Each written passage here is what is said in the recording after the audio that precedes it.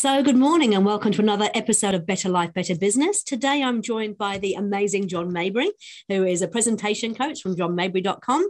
And John and I have actually worked together over the last 2 or 3 years doing a lot of video stuff together. But today he's here as one of our experts to talk about going from good to great, getting the best out of people.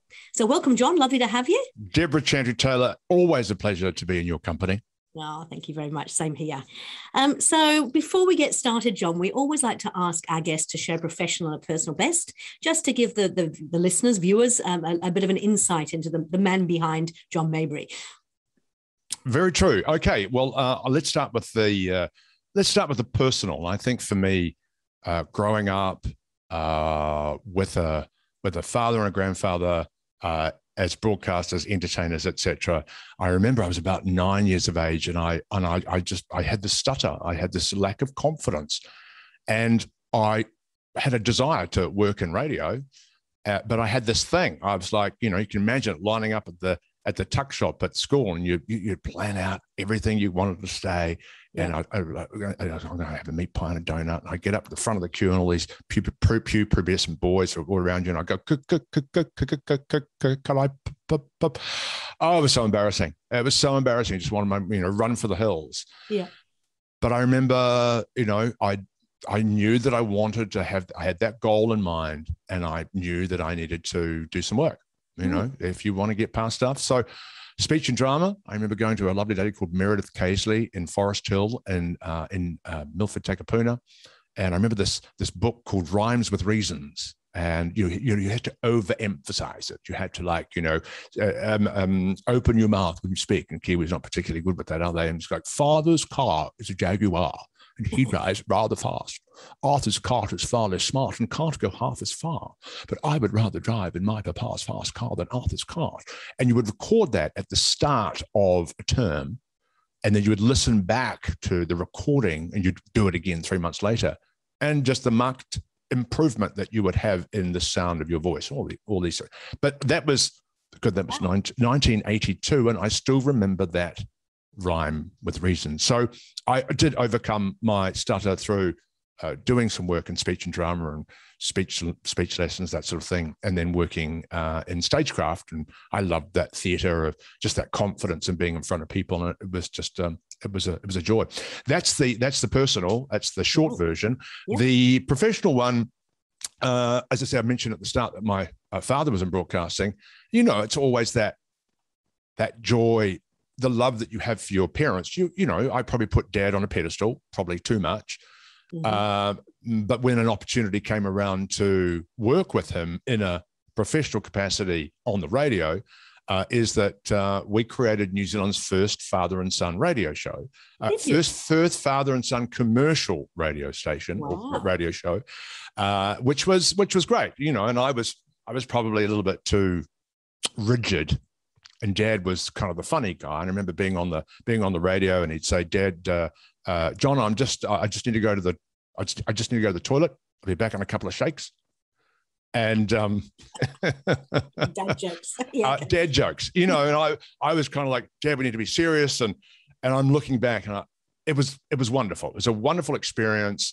A little bit of PR, a little bit of story about it. But what's interesting is that his father and Dad created the first radio show non-commercial back in 1950. Must have been about 1954 when Dad was at 2SM in Sydney, and Jack Maybury was doing the Lever Hit Parade or those kind of things in something like that. Anyway, I'm not sure who was where, but I think Dad was at 2SM, and they did a little radio show, and Jack kind of called the shots. But it was, again, just a lovely moment to kind of work with family. And they say don't work with your family or kids or animals. But you just need to really draw the line. So from a professional sense, that was a joy to work with my father. Yeah. And so he was also John Maybury, right? Because you're John Jr. Well, look, he's a John Erneste Maybury. So we have different middle names. I'm a John Gerard. But I'm a John Jr. And it's kind of stuck, the same friends that I went to school with back in the 80s still call me Junior, or Scooter, because I was reasonably quite quick. but Scooter or yes, Junior or Junes. So there you go. There's some the two stories. Thank you very much for sharing. So, welcome. What do you do now, John? What do I do now? Look, I feel it's been a bit of a journey, and isn't being in business about enjoying the journey from where you started to where you are now, and that's both financially and professionally, and obviously doing work that you enjoy doing. And for me, as a coach, I want to help people be better or to go from good to great in presentation. I started in the video space, and I was really niche in terms of people who did talking head video on LinkedIn for their business, and I still do that. But I realized that in New Zealand, niching is probably not really a thing. I mean, I remember talking to somebody about 3 weeks ago, and I said, "What's your niche?" And they said, "SMEs." And I went, I think that's all of New Zealand businesses, bar the top blue chips. So, for me, I was very tight in my niche. There's only a certain number of people that are going to get on a camera for their business. Yep. So I've just kind of broadened my appeal a little bit and helping small businesses start using video, whether that's on your phone, but I will still work with clients across a capacity of helping them shoot them on video, but using a videographer. Yep. And just really getting the best out of them. But it's also extending out to helping people do some podcast training, and we've obviously talked about that in your little lovely podcast studio.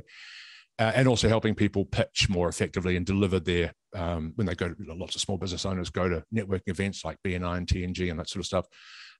And they're normally quite boring when they stand up to deliver their 60-second pitch or deliver their 10-minute presentation. Yep. So I help them across their content and their ideation and some creative theming, but also some simple tips in how to present or use their voice more effectively, their body language, not going into too much detail, because we just want people to be authentic, right? Yeah. And I think, I sort of tend to forget, because like you, I've also had training in acting and whatnot. And so I feel reasonably comfortable kind of being in front of a camera, although you've seen the worst side of me as well. I'm going, I can't do this, I can't get this right. But for a lot of people, they may never have done that. And so it must be incredibly scary to think about putting yourself out there on video. When people come to you, what's their usual fears, their concerns? What do they come to you with? Yeah, I'm scared shitless. Yeah. What will people think of me? What if they see that, I'm an imposter?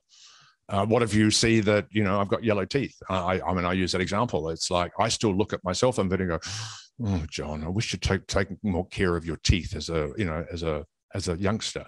Yeah. Because we see all those things, but no one else sees it. They just see, oh, there's John. Yeah. And so it's those inner fears of putting yourself out there. It's also a little bit tall poppy syndrome comes into play. I don't want to be too big. I kind of need to do something. But yes, all those usual fears. And then there's, thank goodness John's doing this because he's going to do the editing for me, or, he's going to do the lighting for me, or, but there's so many fears. But typically it starts with being confident in who you're being, and that I'm going to say the right thing and not piss people off, because I think there's a lot of people, oh, I can't say that. I couldn't possibly comment on that post on LinkedIn because what if other people saw that and that I would have an opinion?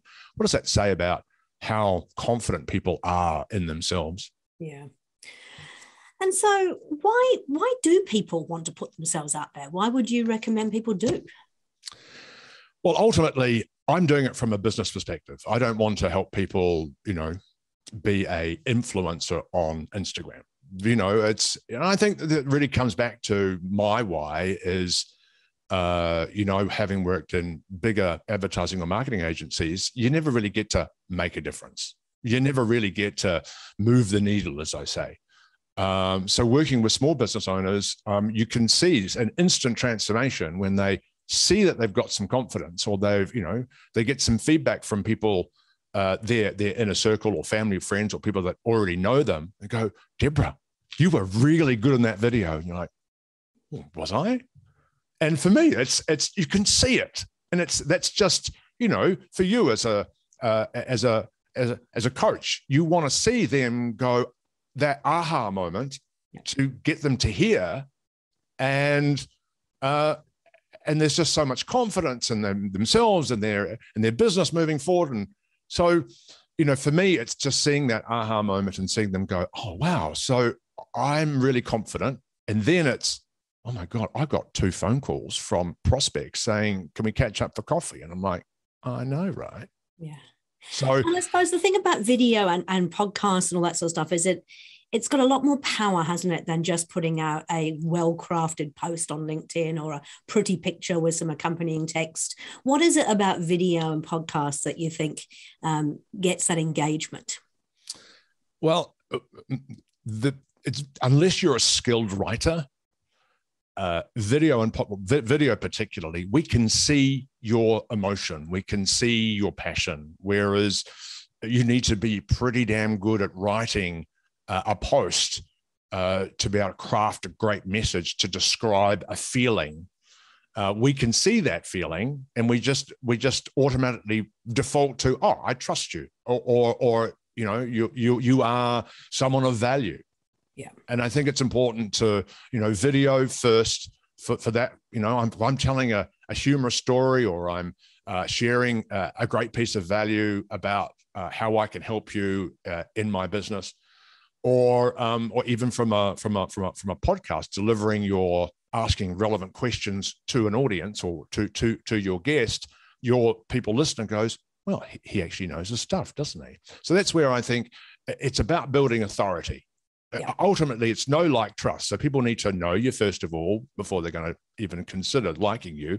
And then they've got to work out, are you a person of value? Are you a person that I can trust, that I can work with? So if the objective is to get to trust, is to build that authority to get to trust, and then people will do business with you, right? Yeah. Okay, perfect. And so what about people who kind of go, but I haven't got anything to say? I'm in the business of XYZ. There's not really much I can say. How would you deal with that? Yeah, and I think that was kind of the first thing that when I started doing video of myself was, what am I going to talk about? What are those pains, problems, philosophy, and proof that, because ultimately that's it. Yeah. I think I might have stolen that from James Kemp. Thanks, James. Is that, we need to talk about the pains or problems that our prospects are facing. And then we need to talk about ourselves, because ultimately we are the people that they buy. Mm-hmm. And then we need to demonstrate some proof. So pains, problems, which is typically educational content. And what I've kind of worked out is, I guess, a script framework. And this is probably where a lot of presentation coaches don't go down that pathway. They just say, I'm going to focus on just how you deliver it. Mm-hmm. But when you're on LinkedIn or Facebook, or even any social media channel, it's always the first problem. What am I going to talk about? It's cool. Well, I'll give you, what you're going to talk about. You're going to talk about the pains and problems that your prospects are facing. Yeah. And here's an actual script framework that works, that's succinct, that you can apply your IP across.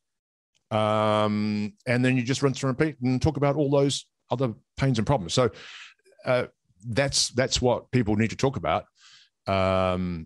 And I think it's important. I mean, I've obviously sat in one of your workshops, and in that room, there were a whole bunch of people from all different backgrounds. So people think, oh, well, it's only really coaches, consultants who've got anything interesting to say. But when we had people who were product producers, we had people who were builders, we had people who were technical people, all walks of life. And yet every single one of them could actually use that framework to come up with something that created that trust. Because you're absolutely right. I think one of the things I've learned is that people listen to you, see you, and then when they meet you, they feel like they already know you, which actually takes down a great big barrier from that first contact point. I think your great friend Sarah Lockheed McMillan said she was in Mitre 10 out in Waiuku, and someone came and said, "Oh my God, hi Sarah, how are you?" And Sarah turns around and is like, I don't know you. So I've seen all of your videos on LinkedIn. Thank you so much. I'm really enjoying the content. Often we don't get to see that in an online space, but you become a little bit of a celebrity. Yeah. You become a little bit of, and look, at the end of the day, if it's about being noticed, even if you don't have anything to sell, that's where I guess you become an influencer, isn't it? If you've got, if you're showing up for your audience, building your audience over time, then, you build that likability. Yeah, but if we use Sarah as an example, I mean, she was very much giving a lot of value in all of her little LinkedIn videos she was doing. And so that person wouldn't have watched them all if there hadn't been some value in there for them. And I think that's what it comes down to. It's not about being an influencer per se, but if you can offer value to the people that you're dealing with. And I think, it's really interesting, isn't it? Because people think that if I post something on LinkedIn, if I don't get lots of likes and lots of comments, and it's not effective. And I know this to be completely untrue, because I've got some people who I've never seen them like a comment of mine, or like a post of mine, never commented on anything I've done. And then when I finally get to meet with them sort of many years later, they go, "Oh, I've been following you avidly, on LinkedIn." It's like, really? You've never commented, you've never liked? No, but I really follow. I love what you do. Yeah, all those ones, Debra, where I've been watching you for 6 months. And they're literally, I love that stat. I always talk about 80% of people on LinkedIn do nothing, 15% like and comment, 4% create content, 1% do video. So there's a lot of people watching your content. Yeah. And even though, a lot of content creators look at the number of likes or the number of comments and go, well, it's not working. Oh, I don't know, it is working. It does work. So, and you've got to, I think there's a, I've really honed my skills around LinkedIn, because you've got to know how to leverage your content and reach out to first degree, secondary connections, and really invest in LinkedIn as a platform, because you need to build relationships. And I'm blessed that anyone who works with me, I give them that LinkedIn training, because it's absolute gold. Yeah. No, it's absolutely true. And I think it's opened up a whole lot of new opportunities, particularly with the lockdowns and things with COVID. I've actually made some really great friends now through LinkedIn who perhaps I wouldn't have ever got to meet in real life. I mean, I was talking to a guy the other day who's actually an ex-clown who now helps people discover what their passion is in life. Now he's over in I think in the Netherlands. And I was like, I never would have met that person if it wasn't for LinkedIn. And we had a great conversation online. We're keeping in contact now. Who knows? It may never lead to anything, but it doesn't matter. We've got a great relationship, and it's been really beneficial for both of us. So, yeah. Yeah. And I think I literally just had some LinkedIn training before seeing you here. And, there's a lot of people who just don't get LinkedIn. Yeah. But there's just so many, we've still got to remember it's social media. Yeah. It's not sales media. And LinkedIn is about business, but you can still share personal things. Okay, maybe not dogs and babies. What's wrong with dogs? That's right. The dog. I'm talking to Debra. So long as ideally that there's some relevance to you. I mean, you always post about your dog, so that's fine. Oh, now I'm gone bright red, haven't I? So long as there's relevance to what you deliver or what you do. Hey, look, to be honest, I kind of view it as being authentic, because at the end of the day, if I didn't post about my dogs on LinkedIn, then actually I wouldn't be being true, because how obsessed I am with them. They are absolutely part of my life. So that's okay. I'll forgive you that one. So, in terms of getting started, where do people get started with this stuff? What could they do if they even just got an inkling of I probably should do something about this? What would you suggest? Well, look, I think there's a number of fears that you need to get past, even before you work with a videographer or do some work with me. Is you've got one of these, you've got a mobile phone, and I think that really good example of how you can just almost be with the camera. And it's the same thing. I remember doing some MC training for a guy who was going over to Nigeria when we could go to Nigeria. And how do you you're on a stage with an audience. If you haven't been there before, the first thing is you need to go and be with your audience. Yeah. And when you're on video, you just need to be with the camera.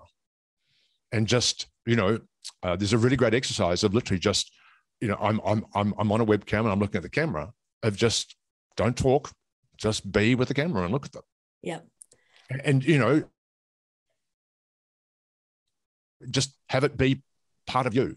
Yeah. Another thing that you can do is you can record a video on your phone and just do it selfie style and do like a 20, 30-second video every single day for 30 days. 30-day challenge. And, people say, oh, well, what do I talk about? It's like, what did you have for dinner last night? What did your kids do at school today? What do you, who did you see on the bus? Talk about your favorite things. It's not about the what. Mm-hmm. It's about the experience of pressing that record button, talking to the camera for 30 seconds about your thing. And then once you've recorded it, you don't watch it. Oh, really? Okay. Why is that? Don't watch any of them for 30 days. Ah, okay. What we're trying to do here is we're going to look back at all your, obviously after 30 days, you're going to go back 1 through to 30. What we're trying to see is that you feeling more and more comfortable with being on camera, of looking at yourself back. And of course, we're still going to go, oh my God, I don't look so great. But what we want to just get you some practice of being on the camera, talking, feeling comfortable, talking about how you're going to start, how you're going to end, what is your point.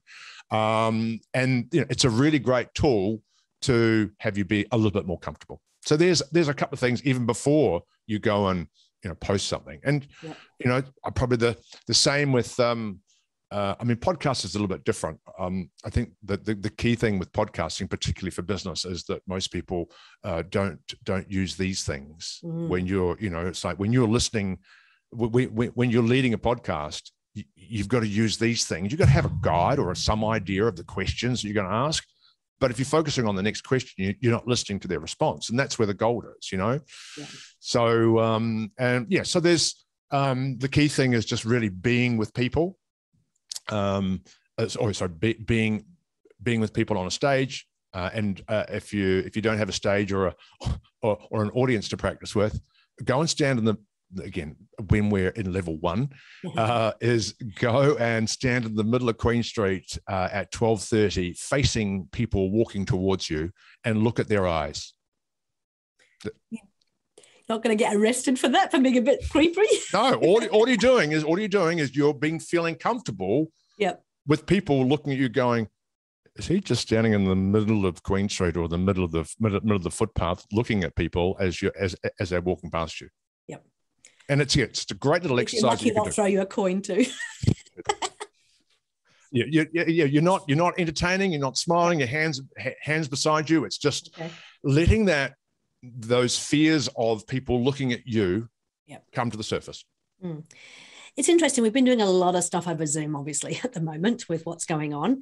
And there is a real thing called Zoom fatigue, isn't it? Where you're looking at yourself all day long and you just get absolutely exhausted by it. How do you think people can kind of overcome that? Because being on Zoom is different to doing videos, isn't it?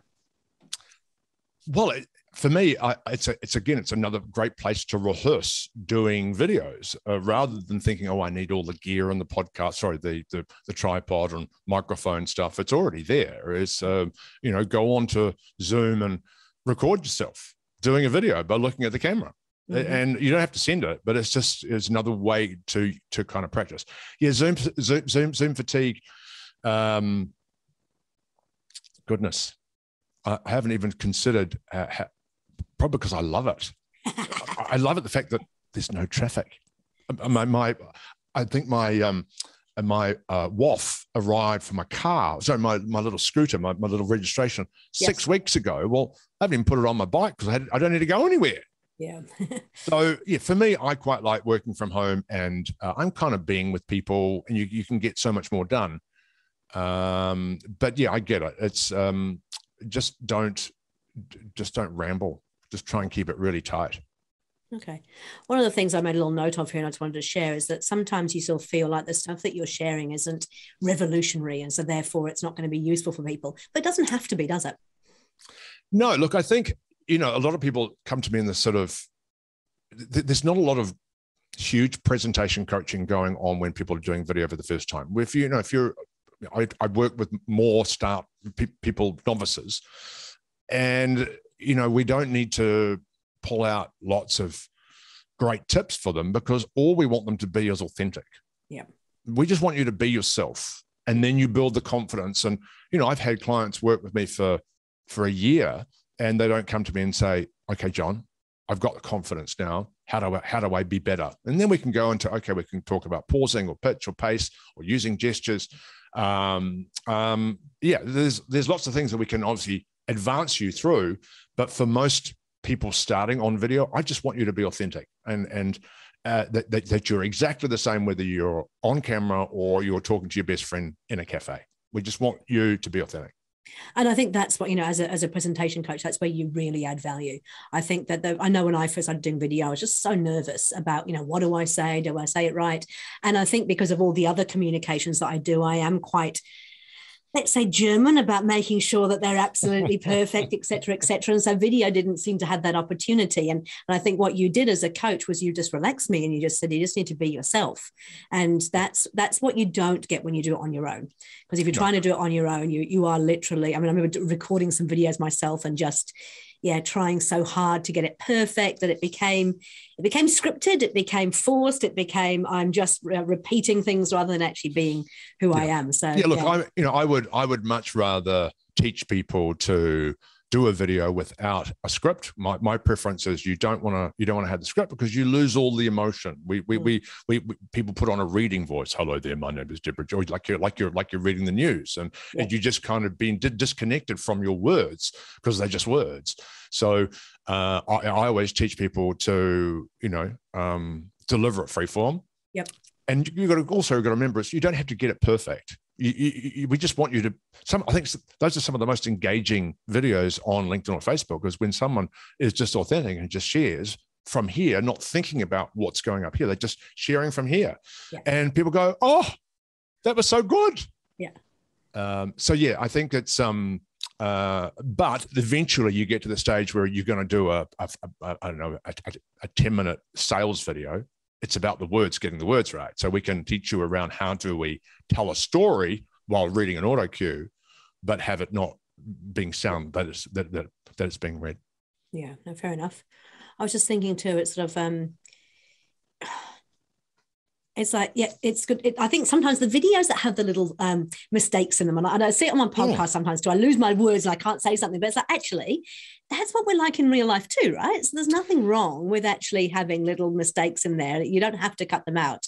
But also what I was going to say is I think that sometimes even just sharing things that everybody else sort of knows, it gives people a sense of, oh, that happened to them too. That's so good. I wondered if it was just me. And so again, with that sort of building of trust, it just means that people kind of go, okay, that wasn't revolutionary. It wasn't something amazing. It wasn't rocket science, but, oh, wow, that there's somebody else going through the same thing that I am. I was talking to, on my live show podcast, Robert Scott of The Breeds, and I kind of said, what does it take to create a great show? Yeah. And he said, John, just talk about the stuff that everybody relates to. Yeah. He said he did a show about whistling, and it was about whistling. And I we were talking about people doing polls on LinkedIn, and somebody, I think it was, I can't remember who it was, but it was no fancy headline. It was like, do you use Instagram? I think it was Tom Broxham, and Tom said, do you use Instagram? Yes, no. And it's just like everyone knows of Instagram, so it's really easy to vote. Yeah, there's no thinking involved. So, and I was watching a video of the great Jason Gunn, who is just remarkable to watch. We could all have his ability to sort of tell a story, but I think you've got to remember that from a video perspective, you're just talking to one person. You're not talking to this huge big audience. So I'm just talking to you now. And like we would do with a glass of wine. Or a cup of coffee, but yes, preferably a glass of wine. And that's right. And we just want you to be you having a conversation, because it's not this, hello there, my name is John Maybury. People don't talk like that. And the same goes for a podcast. And really, there's a few changes when speaking to public, but largely we just want you to be you. And without that, when you're on a video camera, when you're looking at somebody or talking to them, you don't look at them like this the entire time. It's like we'd look around, we look up, and we come back to you. We look at your face. We look at what's behind you. Yeah. So the same. Look at the elephant. I know. The tricky thing with the Zoom thing is what I've been trying to do all the way through this podcast is look at the camera, because that's where you or the audience is. But really, I can see you peripherally. You're down there, or one. Yeah. So otherwise, when you're doing a video on Zoom, it just everyone's looking that way. They're looking down there, and I want to look into your eyes and see, you being believable. Yep. Perfect. Hey, John, always great as always to chat to you. I just want to, before we finish up, could you give me 3 tips that we could give to the listeners about how they could start their journey in going from good to great? Well, the first one would just be to start. You know, I hear everybody just says, you know, oh, I think I'll be ready next month. You know, we all procrastinate. We all procrastinate. Get out your mobile phone, record a video of yourself and post it on LinkedIn. Just do it. Yep. The next one is, if we're doing business videos, we can still share personal information about ourselves, because ultimately people buy us first. I think the natural default to people is they want to educate and show their value. And that's true. We need to do that. But, you know, my favorite video is, you know, tell me 3 things about you that your audience doesn't know. And it's just share personal stuff. What we talked about before about being relatable. And the last one is... Just to interrupt there, we actually do that in our EOS meetings as well. Every EOS meeting we actually held with the team, we always get them to share a personal and professional best, because you actually learn every week you learn something fascinating about one of your team members, and it just gets more trust going, which is really important. Yeah, sorry. It's about absolutely. It's about having a deeper connection with fellow human beings, not just selling stuff. Yeah. The last one is probably my biggest lesson from my radio days, and applying that to video, is less is more. Most people, when they go out and they want to do a video, it's like, okay, I'm going to do a video. And there's so many things to get ready, right? You've got to have the lighting of the camera, and you've got hair and makeup, and then you've got to get the lighting out and the camera and the microphone, get it all set up. It's like, oh my God, I want to get my values worth. I'm going to mention like 10 things rather than 1. And then I've never done that. No, no, the video doesn't work. Yeah. And they go, oh, well, video didn't work. It's like, no, you just talk about one thing, what's in it for the audience, and finish. And then do another 9 videos for the other 9 things. Yeah, that's absolutely perfect. Hey, now look, I know that you have like an introductory course people can actually do to get themselves into this, don't they? Where would they find out about that, John? You can go to johnmaybury.com/unmissable. So I have a little thing where I show you how to use video on your phone.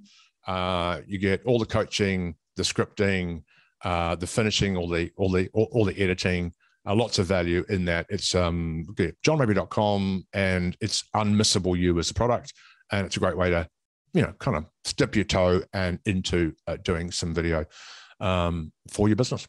Fantastic. And I assume they can also get hold of you through that site as well, if they don't. I'm on LinkedIn, and you just send me a message, and you know, I'm not really even on Messenger. I am on Messenger, but if people want to get in touch with me, connect with me on LinkedIn. That's the place to find me, right? Yeah, that's how I found you. Oh, that's true. Yeah, okay. Well, I know that you're not very fond of getting out and about at the moment. You're quite happy in your little unit there, but I have to say I am looking forward to seeing you in person again, hopefully sometime soon. So a wine soon, absolutely. A wine soon, that would be fantastic. Mind you, we could go for a socially distanced walk. Are we allowed to do that? I think we can, yes. I think, as long as let's just wait till next week. Yeah, well, next week should be fine. Okay, great. Well, look, thanks again for your time, for all your tips and all your stories. Really appreciate it. Look forward to seeing you soon. Thanks, Debra.